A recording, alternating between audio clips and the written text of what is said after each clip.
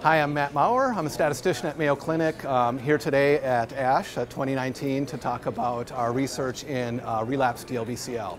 So diffuse large B-cell lymphoma is the most common type of aggressive lymphoma in the Western world. It's a bit of a unique entity in that most patients are cured with upfront therapy, typically R-CHOP.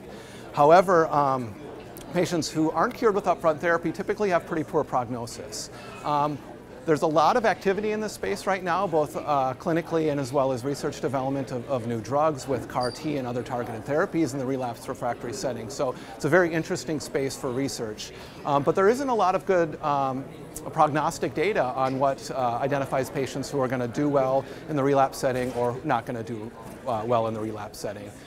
So we undertook a project with collaborators from the SEAL cohort. So the SEAL is a group of clinical trials that are assembled to do patient-level data and look at outcomes. So it's data from 13 randomized clinical trials of patients who are diagnosed and treated with immunochemotherapy regimens. So we looked at the patients in the SEAL cohort. There were over 5,000 patients to start, and there were about over 1,000 who ended up relapsing.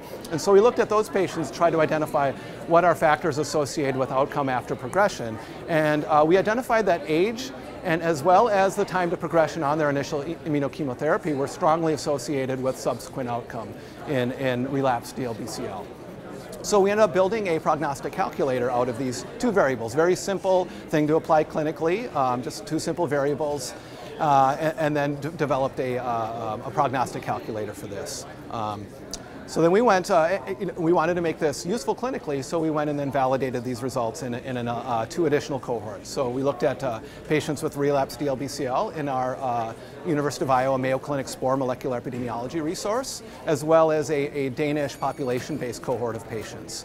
And so the calculator does a very nice job. It has about the same prognostic ability as the IPI does in the newly diagnosed setting in terms of concordance. So identifying if a patient is considered high risk, then the patient will have poor outcome. It does a pretty good job with that. What we found is when we validated is that the model actually underestimated patient survival, which some of that is due to treatment selection and the heterogeneity in how patients are managed, and as well as our discovery cohort being a little bit older. So we're continuing to work on trying to improve that, potentially looking at patients with curative intent and how if we can refine the model in that setting.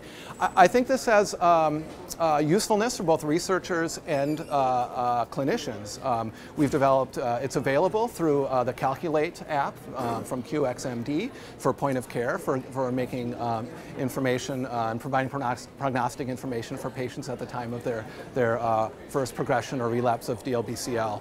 I think as CAR-T and other things continue to move in this space, being able to identify who is high risk and who isn't will again provide information potentially about who are the patients going on these trials, who are the patients that would be good candidates for these types of therapies. So we're excited to present this research on Sunday at the ASH meeting, and hope this will again continue to aid clinicians and researchers in their and how they in their practice, as well as provide prognostic information for patients about their disease and their prognosis.